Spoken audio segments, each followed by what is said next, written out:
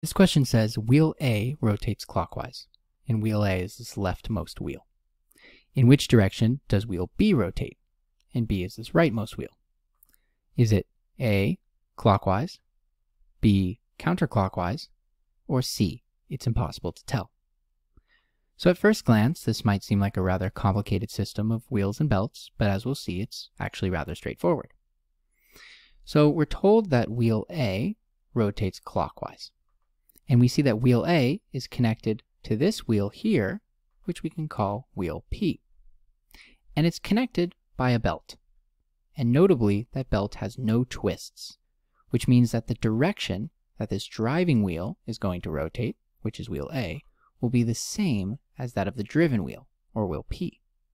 So if A is rotating clockwise, then P will also be rotating clockwise.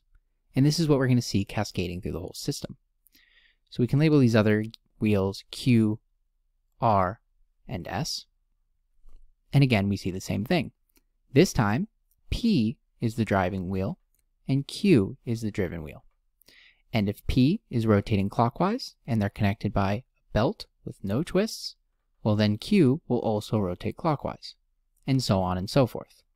And this will continue all the way to wheel B, which will also be rotating clockwise. And therefore the answer is